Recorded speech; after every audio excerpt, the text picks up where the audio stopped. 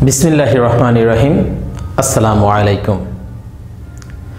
त्रिभुज निये অ্যাডভান্স ডিসকাশনের জন্য জুবায়েরস একাডেমিতে সবাইকে স্বাগতম। অ্যাডভান্স ডিসকাশনে যাওয়ার আগে সবাইকে জানিয়ে রাখি, যারা আমাদের বেসিক ডিসকাশনটি দেখেননি তারা এই ভিডিওর ডেসক্রিপশন বক্স থেকে লিংক নিয়ে বেসিক আলোচনাটি আগে দেখে নেবেন, তাহলে সেটি আপনাদেরকে অ্যাডভান্স আলোচনাটি বুঝতে অনেক বেশি সাহায্য করবে ইনশাআল্লাহ। তো চলুন শুরু করা যাক ত্রিভুজ নিয়ে অ্যাডভান্স ডিসকাশন।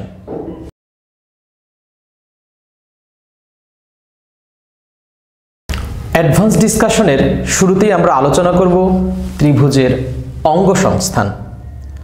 অঙ্গ সংস্থান মানে হলো ত্রিভুজের অঙ্গ প্রত্যঙ্গগুলো আমরা আগে চিনব। চলুন একটি চিত্রের মাধ্যমে আমরা আলোচনাটি শুরু করি। লক্ষ্য করে দেখুন, আমি একটি ত্রিভুজ এঁকেছি যার নাম দিয়েছি ABC, এবং এই ABC ত্রিভুজের যে অঙ্গ প্রত্যঙ্গগুলো অর্থাৎ ABC ত্রিভুজের মধ্যে কি কি আছে বা থাকতে পারে এই বিষয়গুলো আমি ত্রিভুজের এই পাশে উল্লেখ করেছি। যদিও স্বাভাবিকভাবে মনে হয় এই সহজ একটা চিত্রের মধ্যে এতগুলো বিষয় কিভাবে আছে, কিন্তু সত্যিই আছে, আর তাই আমি আপনাদেরকে ইনশাআল্লাহ দেখিয়ে দেব। তো এখানে শুরুতেই দেখুন, আমি বলে দিচ্ছি যে এখানে কি কি বিষয় আছে। এখানে আমি উল্লেখ করেছি ত্রিভুজের তিনটি কোণ, তিনটি বাহু, তিনটি শীর্ষবিন্দু, তিনটি মধ্যমা, তিনটি উচ্চতা, লম্ববিন্দু, ভরকেন্দ্র, বহিস্থ ও অন্তস্থ কোণ। দেখুন ত্রিভুজের নামের শুরুতেই ত্রি শব্দটি আছে, আর এই ত্রি মানে হলো তিন, আর সে কারণেই ত্রিভুজের অধিকাংশ জিনিসই তিনটি তিনটি করে। আমরা এই ABC ত্রিভুজের মাধ্যমেই এই সবগুলো বিষয়ের সঙ্গে পরিচিত হব ইনশাআল্লাহ। তো লক্ষ্য করুন, AB, BC এবং AC এই হলো ত্রিভুজের তিনটি বাহু, এবং ত্রিভুজের তিনটি কোণ যথাক্রমে ABC এটি একটি কোণ, ACB এটি একটি কোণ, অথবা এটাকে C কোণও বলা যেতে পারে, যাই হোক। আবার BAC এটিও একটি কোণ, অথবা এটাকে A কোণও বলা যেতে পারে। তাহলে আমরা এই বিষয়টি ত্রিভুজের তিনটি বাহু এবং তিনটি কোণ, এই 6টি অংশ আমরা বেসিক লেভেল থেকে জেনেছিলাম। তাহলে আমরা এখানে টিক চিহ্ন দিয়ে দিই যে কোন কোন বিষয়গুলো আমরা অলরেডি পেয়েছি। আমরা পেয়েছি তিনটি কোণ এবং তিনটি বাহু। এবার দেখুন, আমরা জানি কোনো বিন্দুতে যখন দুইটি রশ্মি মিলিত হয় তখন সেই বিন্দুতে একটি কোণ উৎপন্ন হয়, আর যে বিন্দুতে কোণ উৎপন্ন হয় সেই বিন্দুটিকে বলা হয় শীর্ষবিন্দু। তাহলে এখানে এই যে A কোণ উৎপন্ন হলো, তাহলে এখানে কিন্তু একটা বিন্দু আছে যেটাকে বলে A বিন্দু, এবং ঠিক একই রকমভাবে এই ABC কোণ উৎপন্ন হলো B বিন্দুতে, এবং ACB কোণ উৎপন্ন হলো কিন্তু C বিন্দুতে। আর সেই দিক থেকে বলা যায় ত্রিভুজের শীর্ষবিন্দুও তিনটি। তাহলে আমরা জেনে গেলাম ত্রিভুজের শীর্ষবিন্দুও তিনটি। আমি এখানে টিক চিহ্ন দিয়ে দিচ্ছি ত্রিভুজের শীর্ষবিন্দুতে। এবার আমরা জানব ত্রিভুজের মধ্যমা সম্পর্কে। আমি এখানে উল্লেখ করেছি তিনটি মধ্যমা। মধ্যমা হলো ত্রিভুজের যে কোনো শীর্ষবিন্দু থেকে তার বিপরীত বাহুর মধ্যবিন্দু পর্যন্ত অঙ্কিত যে রেখাংশ সেটাই হলো মধ্যমা। আবারও বলছি, ত্রিভুজের যে কোনো শীর্ষবিন্দু এবং তার বিপরীত বাহুর মধ্যবিন্দুর সংযোজক সরল রেখাকেই মধ্যমা বলে। একটি উদাহরণ দিচ্ছি, এখানে A একটি শীর্ষবিন্দু। আচ্ছা, A শীর্ষবিন্দুর বিপরীত বাহু কোনটি বলতে পারেন? AB নাকি AC নাকি BC? মনে রাখতে হবে বিপরীত বাহু। আমরা কোনো কিছুর বিপরীত দিকে, যেমন এই মুহূর্তে আমার বিপরীত দিকে আপনারা অবস্থান করছেন, বা আপনাদের বিপরীত দিকে আমরা দর্শক এবং আমি যে দাঁড়িয়ে আছি স্টেজে, আমরা একে অন্যের বিপরীত দিকে অবস্থান করছি। তো বিপরীত মানে হচ্ছে, আপনি এভাবে চিন্তা করবেন যে আপনি যদি এখানে দাঁড়ান তাহলে এখান থেকে দাঁড়িয়ে থেকে আপনি কোন বাহুটাকে দেখতে পাচ্ছেন? আপনার ডানে বা বামে না, আপনার সামনে কোন বাহুটাকে দেখতে পাচ্ছেন? তাহলে এখানে যদি আপনি দাঁড়ান আপনার সামনে BC বাহুটাকেই দেখতে পাবেন। আর এই বিপরীত বিষয়টা চেনাটা খুব জরুরি এই কারণে, কারণ পরবর্তীতে অনেকগুলো বিষয়ের মধ্যে এই বিপরীত শব্দটি রয়ে গেছে। বিপরীত বাহু, বিপরীত কোণ ইত্যাদি ইত্যাদি অনেক কিছু রয়ে গেছে। তো যাই হোক না কেন, ত্রিভুজের যে কোনো একটা শীর্ষবিন্দু এবং তার বিপরীত বাহুর মধ্যবিন্দু যদি আমরা যোগ করি, তো বিপরীত বাহু আমরা বিসি হলো সেই বিপরীত বাহু। কার বিপরীত বাহু? এ শীর্ষবিন্দুর বিপরীত বাহু। আমরা ধরে নিলাম এই বিসি বাহুর মধ্যবিন্দু হলো পি। এখন আমরা এই এ এবং পি যোগ করব যেই রেখাংশ দ্বারা, সেই রেখাংশটাই হবে মধ্যমা। আমি এ এবং পি যদি যোগ করি,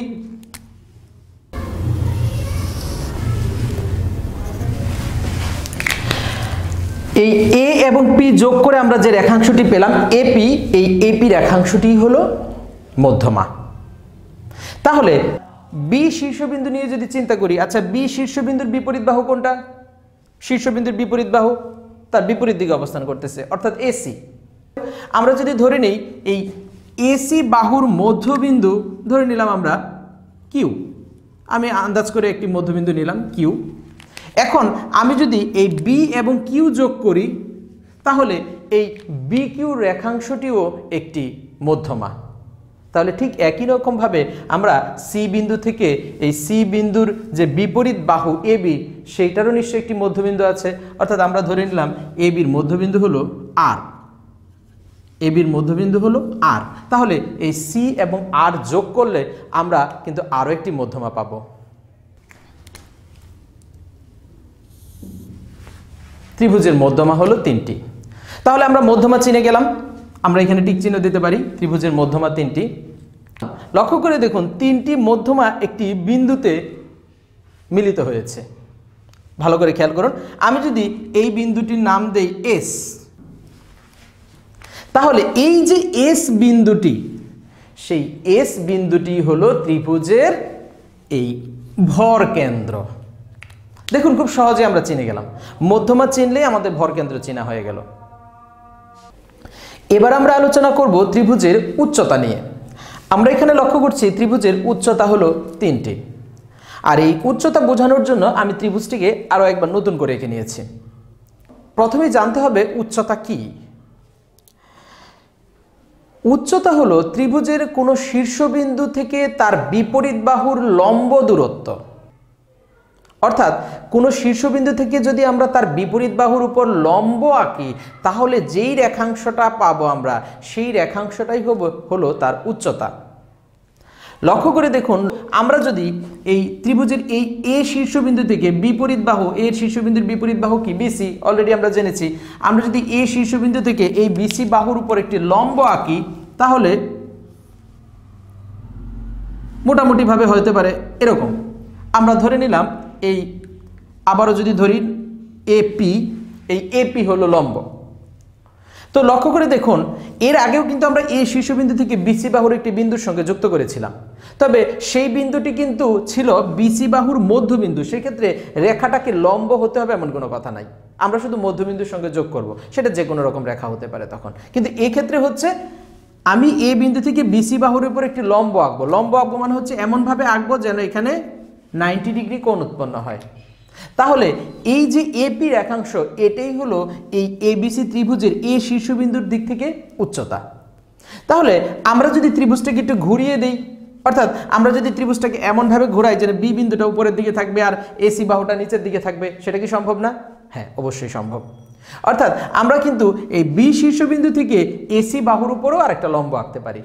আমরা যদি এমন হয় যে বি শীর্ষবিন্দু থেকে আমরা এসি বাহুর উপর একটা লম্ব আঁকলাম, এরকম লম্ব হলো এটা, আমি বি কিউ ধরে নিলাম, এই বি কিউ হচ্ছে লম্ব। তাহলে লক্ষ্য করুন, সি শীর্ষবিন্দু থেকেও নিশ্চয়ই এ বি বাহুর উপর আর একটা লম্ব আঁকতে পারবো। এবং আমরা যদি সি শীর্ষবিন্দু থেকে এ বি বাহুর উপর একটি লম্ব আঁকি, ধরে নিলাম সি আর হলো সেই লম্ব। তাহলে কয়টি লম্ব আঁকতে পারলাম আমরা এখানে? তিনটি। তাহলে ত্রিভুজের উচ্চতা কয়টি? তিনটি। লক্ষ্য করে দেখুন, এই ত্রিভুজের তিনটি উচ্চতা কিন্তু এই এপি, বি কিউ এবং সি আর এরা পরস্পর একটি বিন্দুতে ছেদ করেছে। আমি ধরে নিলাম এই বিন্দুটার নাম এম। তাহলে এই যে এম বিন্দুটা, সেটিকেই বলা হচ্ছে লম্ব বিন্দু। এম বিন্দুটাকে বলা হচ্ছে ত্রিভুজের লম্ব বিন্দু। এখানে আমরা তাহলে পেয়ে গেলাম ত্রিভুজের উচ্চতা তিনটি এবং এখান থেকে পেয়ে গেলাম ত্রিভুজের লম্ব বিন্দু। তাহলে দেখুন, মধ্যমার সঙ্গে জড়িত ভরকেন্দ্র, মধ্যমাগুলো যেই বিন্দুতে মিলিত হয় সেটার নাম ভরকেন্দ্র, আর ত্রিভুজের উচ্চতাগুলো অর্থাৎ লম্বগুলো যে বিন্দুতে মিলিত হয় সেটার নাম হলো লম্ব বিন্দু। নামের সঙ্গে মিল আছে। এখানে আরো একটু অ্যাডভান্স আপনাদেরকে কিছু বিষয় জানিয়ে রাখছি, সেটা হলো যে ত্রিভুজের যে উচ্চতা এটা কিন্তু সবসময় ত্রিভুজের ভেতরেই হবে এমন কোনো কথা নেই। এমনও হতে পারে উচ্চতা ত্রিভুজের বাইরেও হতে পারে। একটি ত্রিভুজ আঁকলে আপনারা সেটি বুঝে যাবেন। এই ত্রিভুজটির দিকে লক্ষ্য করুন। আমি যদি এখন এ শীর্ষবিন্দু থেকে বিসি বাহুর উপর লম্ব আঁকতে চাই, সেটা কি আসলে আঁকা সম্ভব? কখনোই সম্ভব নয়। তাহলে আমি যদি এই শীর্ষবিন্দুতে, তার মানে কি বলতে হবে যে এই শীর্ষবিন্দু থেকে এখন বিসি বাহু পর্যন্ত অর্থাৎ এই ত্রিভুজের উচ্চতা আমরা পাবো না? সেটা ঠিক নয়, অবশ্যই পাবো। সেক্ষেত্রে আমাকে লম্বটা আঁকতে হবে এই বিসি বাহুর বর্ধিতাংশের উপর। আমরা বিসি বাহুকে যদি বর্ধিত করি এবং এই এ বিন্দু থেকে সেই বর্ধিতাংশের উপর কিন্তু আমরা লম্ব আঁকতে পারি। সাপোজ আমি যদি এখন এডি লম্ব আঁকি, তাহলে লক্ষ্য করুন এক্ষেত্রে কিন্তু এই এডি কিন্তু এবিসি ত্রিভুজের উচ্চতা। তবে এই এডি উচ্চতাটা কিন্তু এখন আর ত্রিভুজের ভেতরে নাই, বাইরে আছে। আর এ থেকে আমরা বুঝতে পারলাম উচ্চতা কিন্তু ত্রিভুজের ভেতরেও থাকতে পারে, বাইরেও থাকতে পারে। সবসময় যে ভেতরেই থাকবে এমন কোনো কথা নেই। আর এ থেকে আরেকটা জিনিস বলা যেতে পারে যে ত্রিভুজের যে কোনো শীর্ষবিন্দু থেকে তার বিপরীত বাহু বা তার বর্ধিতাংশের উপর অঙ্কিত লম্বের দৈর্ঘ্যকেই উচ্চতা বলে। তার মানে সবসময় বিপরীত বাহুর উপর লম্ব আঁকা যায় না, কখনো কখনো বিপরীত বাহুর বর্ধিতাংশের উপর লম্ব আঁকতে হয়। তখন ওই বিপরীত বাহুর বর্ধিতাংশের উপর অঙ্কিত লম্বের যে দৈর্ঘ্য সেটাই হচ্ছে, অর্থাৎ এই যে এডি হচ্ছে এই ত্রিভুজের এক্ষেত্রে উচ্চতা। তবে এইটার সঙ্গে মিল রেখে আমি মধ্যমার ব্যাপারে আবার প্রশ্ন হতে পারে যে মধ্যমা যে আমরা আঁকলাম, মধ্যমা কি কখনো ত্রিভুজের বাইরে হতে পারে কিনা? উত্তর হলো না, মধ্যমা কখনোই ত্রিভুজের বাইরে হওয়া সম্ভব না। অর্থাৎ উচ্চতা ত্রিভুজের ভেতরেও হতে পারে, ত্রিভুজের বাইরেও হতে পারে, কিন্তু মধ্যমা সবসময় ত্রিভুজের ভেতরে থাকবে। এখানে আরও একটু অ্যাডভান্স আলোচনা করি। এমন কি কখনো সম্ভব যে ত্রিভুজের মধ্যমা এবং উচ্চতা আসলে একই রেখাংশ? যেই রেখাংশটা মধ্যমা সেই রেখাংশটাই উচ্চতা? সম্ভব। অর্থাৎ আপনারা সমবাহু ত্রিভুজের দিকে লক্ষ্য করুন। আমি ছোট্ট করে একটি সমবাহু ত্রিভুজ আঁকি। যদি ধরুন পি কিউ আর, এটি একটি সমবাহু ত্রিভুজ। এখন আমরা যদি এখন পি বিন্দু থেকে এই কিউ আর এর, সাপোজ একটা কিউ আর এর একটা মধ্যবিন্দু নিলাম এস, তখন এই পির সঙ্গে যদি আমরা এস যোগ করি তাহলে এই যে পিএস রেখাটা এটা কিন্তু দুইটা কাজ করতেছে। সেটা হচ্ছে পিএস রেখা কিন্তু এই যে কিউ আর এর উপর লম্ব, আবার পিএস এস যেহেতু মধ্যবিন্দু সেই হিসেবে মধ্যবিন্দুর শীর্ষবিন্দু থেকে বিপরীত বাহুর মধ্যবিন্দু যোগ করার কারণে এই পিএস এখানে মধ্যমা। আবার একইভাবে এই লম্ব হওয়ার কারণে পিএস এখানে উচ্চতা। অর্থাৎ কখনো কখনো মধ্যমা এবং উচ্চতা একই রেখাংশও হতে পারে, এবং সেটা স্পেশালি হয় সমবাহু ত্রিভুজের ক্ষেত্রে। একটা প্রশ্ন হয় মাঝে মাঝে যে কোন ত্রিভুজের মধ্যমা ও উচ্চতা একই রেখাংশ? উত্তর হলো সমবাহু ত্রিভুজ। এই পি কিউ আর কে যদি একটা সমবাহু ত্রিভুজ কল্পনা করি এবং আমরা যদি তিনটা মধ্যমা আঁকি, এই তিনটা মধ্যমাই আসলে তিনটা উচ্চতা নির্দেশ করবে। বিপরীতভাবে তিনটা উচ্চতা আঁকলে সেই তিনটা উচ্চতা তিনটা মধ্যমাকে নির্দেশ করবে। তো যাই হোক, এবার চলে যাই এই বহিস্থ কোণ এবং অন্তস্থ কোণ বিষয়ে। ধরুন এই এবিসি একটি ত্রিভুজ। এখন এই এবিসি ত্রিভুজের মধ্যে নিশ্চয়ই তিনটি কোণ আছে। এটাকে বলবো এ কোণ, এটাকে বি কোণ, এটাকে বলবো সি কোণ। আমরা যদি ত্রিভুজের কোনো একটা বাহুকে এক পাশে বর্ধিত করি, যে কোনো দিক দিয়ে করতে পারি। মনে করেন আমরা এই বিসি বাহুকে এদিকে বর্ধিত করলাম ডি পর্যন্ত। তো যদি আমরা বিসি বাহুকে ডি পর্যন্ত বর্ধিত করি তাহলে লক্ষ্য করুন এখানে কিন্তু একটা কোণ উৎপন্ন হলো। মূলত এই কোণটাই হলো বহিস্থ কোণ। বিষয়টা খুব সহজ। ত্রিভুজের বাইরে অর্থাৎ কোনো একটা বাহুকে বর্ধিত করলে যে কোণ উৎপন্ন হয় সেই কোণটাকে বলা হচ্ছে বহিস্থ কোণ। সাথে থাকে হলো অন্তস্থ কোণ। তাহলে অন্তস্থ মানে কি? ভেতরের। অন্তস্থ মানে কি? ভেতরের। তো ভেতরের কোণ কয়টা? একটা, দুইটা, তিনটা। অর্থাৎ এই বিএসি এটাও একটা কোণ, এবিসি এটাও একটা কোণ, এবং এসিবি এটাও একটা কোণ, এবং এই তিনটা কোণই হচ্ছে অন্তস্থ কোণ। তবে তিনটা অন্তস্থ কোণের মধ্যে লক্ষ্য করে দেখুন, আমি এই দুইটা কোণকে এক ধরনের প্রতীক চিহ্ন দ্বারা চিহ্নিত করেছি, এটাকে একটু ভিন্ন চিহ্ন দ্বারা চিহ্নিত করেছি। এর কারণ হচ্ছে যদিও এই তিনটাই অন্তস্থ কোণ, কিন্তু এই বহিস্থ কোণের সাপেক্ষে এই যে দুইটা অর্থাৎ টিক চিহ্ন দেওয়া যে দুইটা কোণ, সেই দুইটা কোণকে বলা হয় বিপরীত অন্তস্থ কোণ। সেই দুইটা কোণকে বলা হয় বিপরীত অন্তস্থ কোণ। এখন প্রশ্ন হচ্ছে কেন এটাকে বিপরীত অন্তস্থ কোণ বলা হয়? আচ্ছা, লক্ষ্য করে দেখুন, এটা অন্তস্থ, বাট এই কোণটা কিন্তু এই এসিডি কোণের সঙ্গে কিন্তু সন্নিহিত কোণ, অর্থাৎ দুইটা কোণের যখন একটাই শীর্ষবিন্দু থাকে এবং একটা সাধারণ বাহু থাকবে, তো সেটাকে বলা হয় সন্নিহিত কোণ। তাহলে দেখুন এসিডি কোণ এবং এসিবি কোণ এরা দুইটা হলো সন্নিহিত কোণ, এজন্যই এটা ঠিক বিপরীত না। কিন্তু এই কোণের দিকে কিন্তু এই দুইটা কোণ অর্থাৎ এই সন্নিহিত কোণ বাদ দিয়ে বাকি যে দুইটা কোণ, সেই দুইটা কোণ হচ্ছে এই এসিডি কোণের বিপরীত অন্তস্থ কোণ, অর্থাৎ অন্তস্থ ঠিকই কিন্তু এদের নাম হলো বিপরীত অন্তস্থ। এবং এই বহিস্থ কোণের সাথে বিপরীত অন্তস্থ কোণের কিন্তু একটি সম্পর্ক আছে। তো সেই সম্পর্ক নিয়ে আমরা আলোচনা করব যখন আমরা ত্রিভুজের বাহু কোণের মধ্যে নানা ধরনের সম্পর্কগুলো জানবো, সেখানে আলোচনা করব। আপাতত আমি শুধু বুঝিয়ে দিলাম যে বহিস্থ কোণ এবং অন্তস্থ কোণ কি। এবার চলুন আমরা চলে যাই পরবর্তী আলোচনায়। এই আলোচনাটিকে আমি শিরোনাম দিয়েছি বাহু কোণ সম্পর্ক, অর্থাৎ ত্রিভুজের বাহু এবং কোণগুলোর মধ্যে কি ধরনের সম্পর্ক আছে। আচ্ছা, প্রথম একটি সম্পর্কের ব্যাপারে বলি। ত্রিভুজের তিনটি বাহু যদি সমান হয়, তাহলে এই তিন বাহুর বিপরীত দিকের তিনটি কোণও সমান হবে, অর্থাৎ ত্রিভুজের সমান সমান বাহুর বিপরীত কোণগুলোও পরস্পর সমান। চিত্রের মাধ্যমে বুঝিয়ে দিচ্ছি। মনে করুন এটি একটি সমবাহু ত্রিভুজ, অর্থাৎ এক্স ওয়াই, ওয়াই জেড এবং জেড এক্স এই তিনটি বাহুই সমান। তো আমি বলছিলাম সমান সমান বাহুর বিপরীত কোণগুলোও সমান। এখানে বিপরীত দিকের কোণটাকে আইডেন্টিফাই করাটা সবচেয়ে জরুরি, সেজন্য সেই বিষয়টাকে আগে দেখাচ্ছি। সাপোজ এক্স ওয়াই বাহু, এই এক্স ওয়াই বাহু, তাহলে এক্স ওয়াই বাহুর বিপরীত কোণ কোথায়? এক্স ওয়াই, দেখুন এক্স ওয়াই এর বিপরীত দিকে অবস্থান করতেছে জেড বিন্দুটা, তাহলে জেড বিন্দুতে যে কোণ উৎপন্ন হয়েছে অর্থাৎ এক্স জেড ওয়াই, অর্থাৎ অথবা আমি যদি বলি শুধু জেড কোণ সংক্ষেপে বোঝানোর জন্য, তাহলে এক্স ওয়াই বাহুর বিপরীত কোণ কি? জেড। তাহলে এবার দেখুন এই ওয়াই জেড বাহুর বিপরীত কোণ কি? এক্স। আবার এক্স জেড বাহুর বিপরীত কোণ কি? এই বাহুর বিপরীত কোণ কি? ওয়াই। তো কোণের বাহুর বিপরীত যদি কোণ চিনতে পারি, আসলে কোণের বিপরীতের বাহুও কিন্তু আমরা চিনতে পারবো। এখন যদি কাউকে প্রশ্ন করি যে এই জেড কোণের বিপরীত বাহু কোনটি, নিশ্চয়ই সহজেই বলা যাবে জেড কোণের বিপরীত বাহু কোনটা? X Y.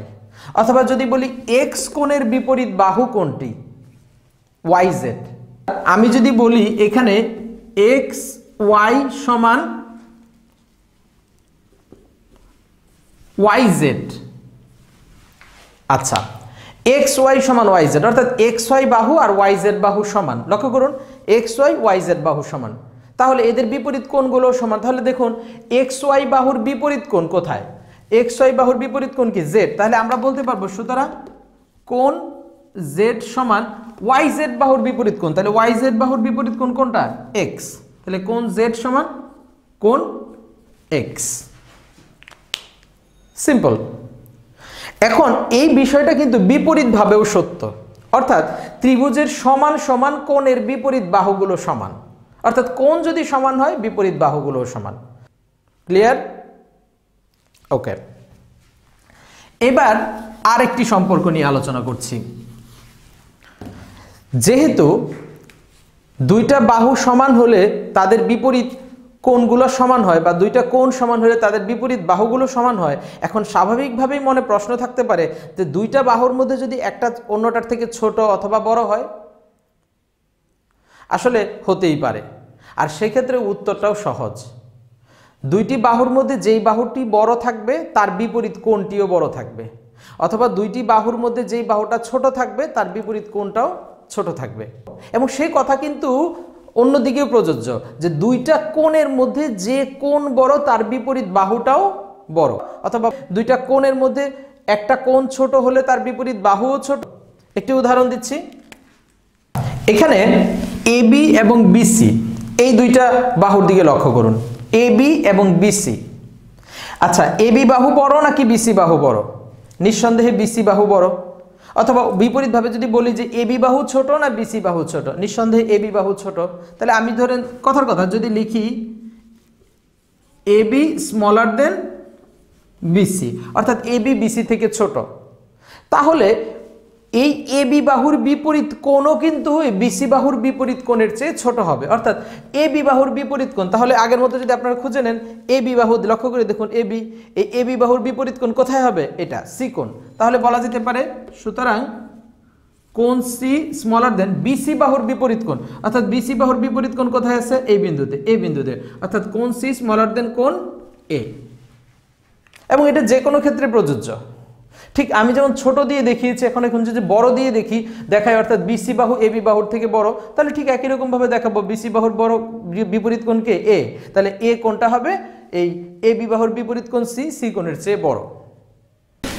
এবার আরেকটি সম্পর্ক নিয়ে আলোচনা করব। সেই সম্পর্কটি হলো ত্রিভুজের যে কোনো দুই বাহুর সমষ্টি তৃতীয় বাহু অপেক্ষা বৃহত্তর। অর্থাৎ ত্রিভুজের যে কোনো দুইটা বাহু যদি আমি যোগ করি, তাহলে সেই যোগফলটা অন্য আরেকটা যে বাহু থাকবে তার থেকে অবশ্যই বড় থাকবে দৈর্ঘ্যের দিক থেকে। লক্ষ্য করে দেখুন আমি এখানে তিনটি পরিমাণ লিখেছি, একটি 3 সেন্টিমিটার, একটি 5 সেন্টিমিটার এবং একটি 8 সেন্টিমিটার। আচ্ছা, আমি যদি এই 3 সেন্টিমিটার, 5 সেন্টিমিটার এবং 8 সেন্টিমিটারের তিনটা বাহু আলাদা আপনাদেরকে দেই, তাহলে এই তিনটা বাহু দিয়ে কি ত্রিভুজ আঁকা সম্ভব? উত্তর হলো না। কেন সম্ভব নয়? ভালো করে দেখুন, আমি যদি এখানে 5 আর 3 যোগ করি তাহলে আনসার কি পাবো? 8, অর্থাৎ 5 আর 3 যোগ করলে হচ্ছে 8। এখন আরও একটা বাহু যেটা আছে সেটাও তো 8। তাহলে যদি দেখি যে দুইটা বাহু যোগ করলে এই অপর যে বাহু থাকে তার থেকে যদি বড় না হয় ফলাফলটা, তাহলে কোনোদিন সেটা দিয়ে ত্রিভুজ আঁকা সম্ভব নয়।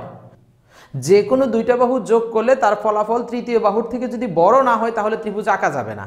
তার মানে ত্রিভুজ যদি সেটা আঁকা থাকে তাহলে বুঝতে হবে সেখানে অবশ্যই যে কোনো দুই বাহু যোগ করলে সেটা তৃতীয় বাহু থেকে বড় হবে। এটা হলো ত্রিভুজের বাহুদ্বয়ের মধ্যেকার একটা সম্পর্ক। আচ্ছা, এখন একটু আগে আমরা দেখেছিলাম বহিস্থ কোণ এবং অন্তস্থ কোণ, এবং সেখানে বলেছিলাম এই বহিস্থ কোণ এবং অন্তস্থ কোণ দ্বয়ের মধ্যে একটি সম্পর্ক আছে, চমৎকার সম্পর্ক আছে। এখন সেটি দেখব। লক্ষ্য করুন এবিসি সেই ত্রিভুজ, এবং আমি যদি বিসি বাহুকে বর্ধিত করি ডি পর্যন্ত, আমরা জানি যে এখানে একটি কোণ উৎপন্ন হয়েছে এসিডি কোণ, এটি হলো একটি বহিস্থ কোণ। এবং ইতোমধ্যে আমরা জেনেছি তার ভেতরে যে কোণগুলো সেগুলো হলো অন্তস্থ কোণ।